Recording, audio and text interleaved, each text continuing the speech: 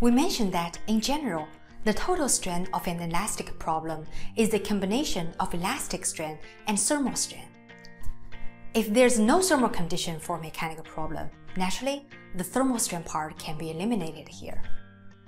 In a case that thermal condition does exist, we sure will have thermal strength. But how about the elastic strength part? Is there going to be elastic strength for the problem, and if so, where does it come from? Let's have a look at this simple case. Say we have a segment of pipe sitting on a very smooth surface. No friction between the surface and the pipe, meaning that the pipe can slide freely on it. The environment temperature and the initial temperature of the pipe are all 22 Celsius degree. Now we add a thermal condition 100 degree to the entire body of the pipe. What will happen? With the increased temperature, the pipe will expand uniformly in radial directions without any constraint. We call such thermal expansion free expansion. During this process, there's no external force and no reaction force. Therefore, there's no internal force generated in the material, which means no stress over the body. And because there's no stress, there's no elastic strength exists. Apparently, if there is a constraint for the body, there will be resistance for the thermal expansion from either boundary conditions or contact with other parts. These constraints will exert external force on the body, and internal force will be generated to balance the external force.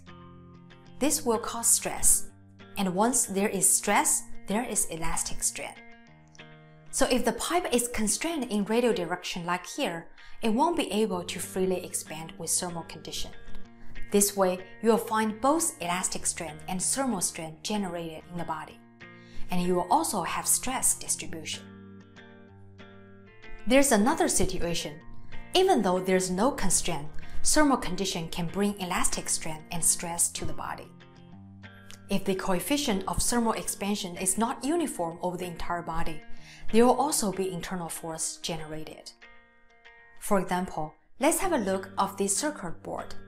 It sits on a smooth surface without any constraint. Now we apply a thermal condition 60 Celsius degree to the entire body. If the baseboard and the electric components are made from the same materials with same CTE, the circuit board will expand freely without stress and elastic strength. However, in reality, we know that the board and the electric components are definitely made from different materials, and the CTE of them surely are different. In this case, if there is thermal condition applied, the different parts will want to expand with different ratios, and this will cause resistance in the body.